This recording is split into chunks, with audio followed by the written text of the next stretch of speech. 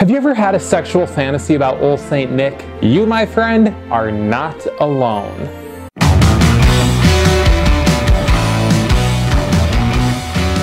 Hi, my name's Thomas, and I'm a sex researcher. And believe it or not, I'm also a mental health professional who didn't even have to buy this costume to make this video. Santaphilia, or the unhealthy obsession with Santa Claus that can be sexual, is a real thing. And it's more than just someone with a vagina dressing up to look like sexy Mrs. Claus. In fact, there are thousands of porn videos depicting Saint Nick in sexual situations.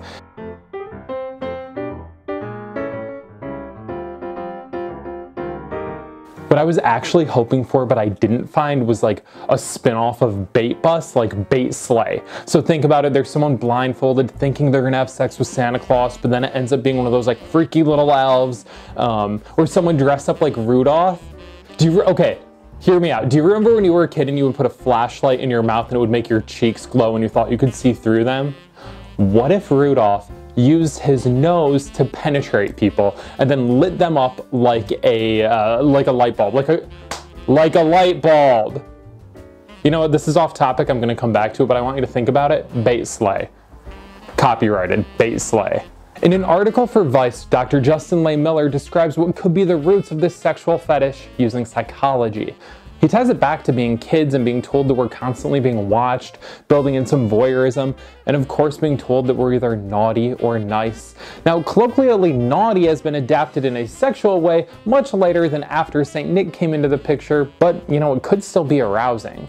And on Reddit, there's a whole thread of guys talking about how they dress up as Santa Claus, go to malls, go to stores, and that older women always come sit on their laps and say dirty things into their ears. For example, someone is quoted as saying, "I can't wait for you to come down my chimney, and I'm gonna feed you more than just cookies." And a few gay men even commented that they get it. Santa's sort of like a bear would be part of that community, and specifically a polar bear. Apparently the bear community is so diverse these days that there are even subpopulations. Look, I don't think I've ever thought about Santa sexually, but like, I get it. He's a happy guy, always laughing, probably pretty easy to please, and constantly doing things for other people. Sure, he probably always has cookie crumbs and sprinkles in his beard, but worse guys get laid. You've probably had sex with worse guys that have had worse tasting things in their facial hair. If you have a Santa fetish, it's probably not negatively impacting your life in too many ways. So play it out, have a good time, rock that Claus around the Christmas tree. I'll see you next time. Hey guys, thanks for watching. I've got a lot of content in production and I do not want you to miss out, so make sure to hit that subscribe button.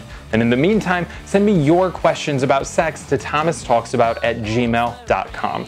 And don't forget to follow me on Instagram. Every Tuesday night at 8 p.m. Eastern, I do Tuesday Night Therapy Talk Live, where I cover a different topic in psychology and talk with people across the country about anxiety, depression, sex, relationships, sex toys, PTSD, all that stuff. So make sure to follow me there so you don't miss out on any of that.